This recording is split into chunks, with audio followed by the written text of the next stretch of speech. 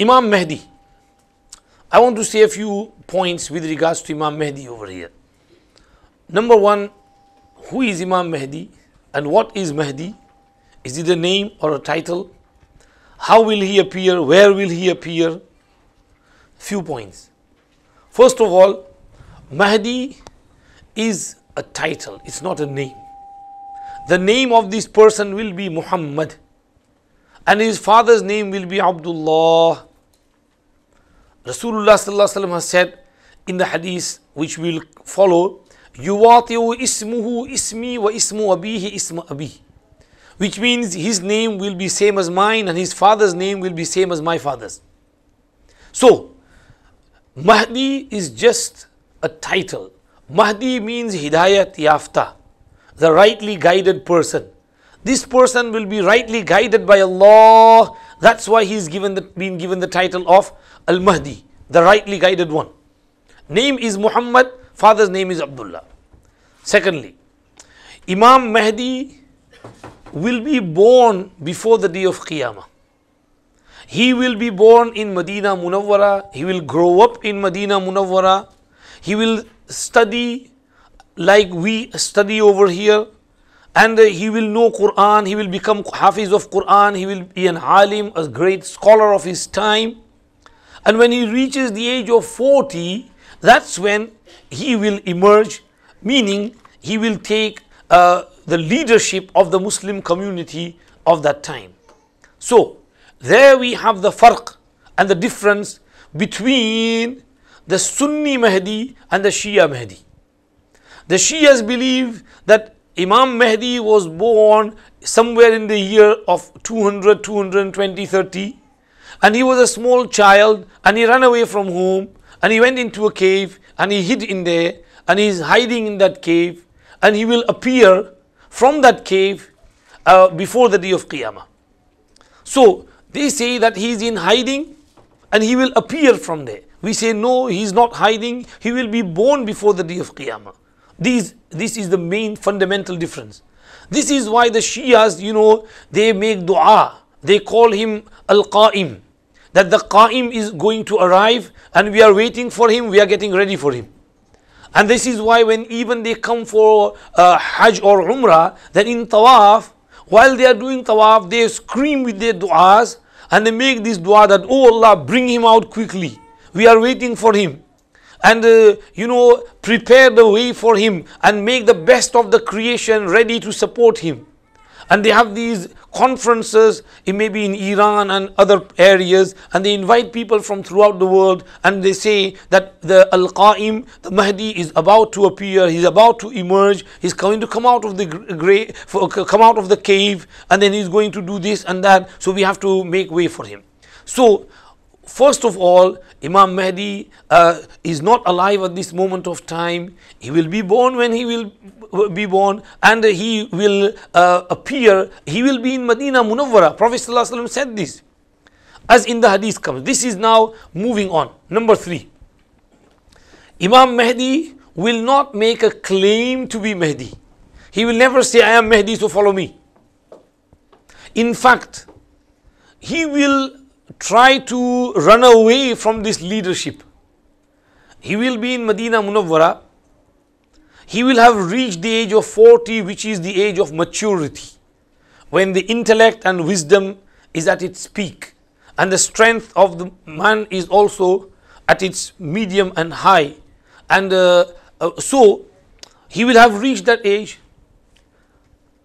The ruler of that time will die, and there will be a dispute with regards to the successor. There will be 2 parties, and the Muslim community in Medina Munawwara will approach Imam Mahdi. They will know him by name, by his attributes. They will know he is Sayyid. He is from the family of Rasulullah sallallahu alaihi wasallam. They will approach him and they will say, take our bayat and be our leader. He will decline. He will say, no, it's not my job. Just let me do what I'm doing. So the time of Hajj will approach, so he will travel to Makkah Mukarramah, meaning he will run away. He will not want to take the leadership. But while he is in Makkah Mukarramah, then one day he will be sitting between the area between Hajar Aswad, the black stone, and Maqam Ibrahim, the door of Kaaba. He will be sitting somewhere in between. And the Abdal of Sham, the Abdal, the awliya of the high caliber, they will be there as well. And those sulaha and mashayikh will be inspired by Allah subhanahu wa ta'ala. They will know that this person is Muhammad bin Abdullah and he is a Sayyid. And they will be told that go and give bayat to him. And in some riwayat, a voice from the unseen will call and say, that is Mahdi, go and give your bayat to him. So they will approach him and they will say, please take our bayat, be our leader and control the Muslim community. Now he will have no choice and he will accept their bayat, and then he will take control of the reins of Khilafah. Number 4, Rasulullah sallallahu alaihi wasallam has mentioned many signs with regards to Imam Mahdi. He has said, first of all, he will be from the Arabs and not from the non-Arabs.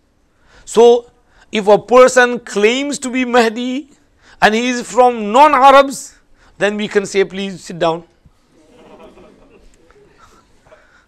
You know, on one of the channels, there was this person who comes on the microphone and he says, I have come to make an announcement that I am Imam Mahdi. So the host, he says that, okay, Imam Mahdi will be speaking in Arabic language. Do you speak Arabic language? He said, yes, I know Arabic. Alhamdulillah, Rabbil Alameen, Ar-Rahmanir Rahim, Maliki Yawmiddin. Said, no, Surah Fatiha, everybody knows. Then everybody is Imam Mahdi. I'm talking about he will be an Arab. He will speak in Arabic language. You know Arabic language. He said, no, but still I'm Imam Mahdi. So, bichara, he was a bit paranoid. He didn't know what he was saying.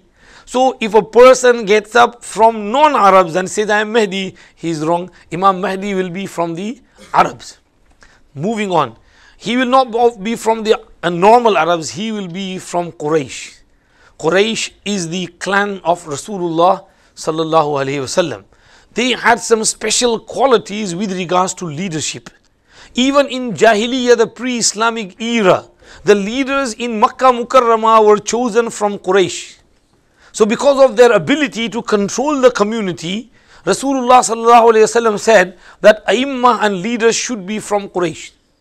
And if you see Abu Bakr, Umar, Uthman, Ali, Muawiyah and rest, Banu Umayyah, Banu Abbas, they all came from the tribe of Quraysh. And then coming down from Quraysh, Rasulullah sallallahu alaihi wasallam said, he will be from Banu Hashim. And he said, he will be from my descendants. He will be from the children of Fatima, from the descendants of Hassan and Hussein. So first of all, his name should be Muhammad.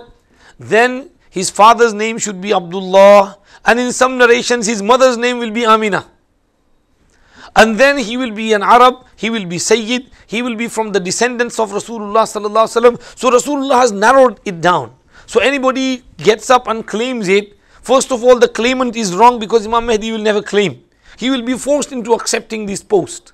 So don't fall for such bogus people who claim to be Imam Mahdi. They are wrong, mistaken, something has happened to them, that's why they make such claims. So your mind should be clear with regards to the signs of Imam Mahdi. Hazrat Maulana Hussain Ahmad Madani Rahmatullahi once wrote this nice risala and he mentioned nearly 35 signs of Imam Mahdi. I have given a summary in these things which I have mentioned. So this is Imam Mahdi. As I mentioned, he will appear at a time when there will be too much chaos, too much confusion. People won't know where to turn to. The leader will have died. There will be infighting, civil war. Nobody, will be collectively gathered upon one leader. So Imam Mahdi will be told to look after the Muslim community. He will do so. Now he will try to establish fairness, equality and justice. And he will establish it. From Makkah Mukarramah, he will move on to Medina Munawwara and towards the Arabian lands, and he will move on to Baytul Maqdis. And he will conquer many areas. Constantinople, Constantinople will be conquered as well during his time. And then when they will have camped at one place, the news will come that, Dajjal has appeared. The first news will be false. And then the second news will come and that will be correct. And Dajjal will have appeared. Imam Mahdi will have lived maybe for good 5, 6, 7 years after his emergence, and he would have established justice wherever he could. Now Dajjal will come and he will appear from somewhere in Khurasan, Isfahan, somewhere, and he will have a huge army, and he will be causing, havoc and wreaking havoc wherever he goes, and people will be confused, following him, believing in him as God. Imam Mahdi will say, "Oh Allah, we can't tackle Dajjal anymore. We've done whatever we could, but this huge army, we have no, we have no power against them. So please send Sayyidina Isa alayhi salam, because they will also know about Isa alayhi salam, like we know about these hadiths. Imam Mahdi will all know. The Muslims of that time will also know about Imam Mahdi, about Isa alayhi salam, just as they knew about Imam Mahdi. So they will make dua, and they will be at one place, and Allah will send Isa alayhi salam.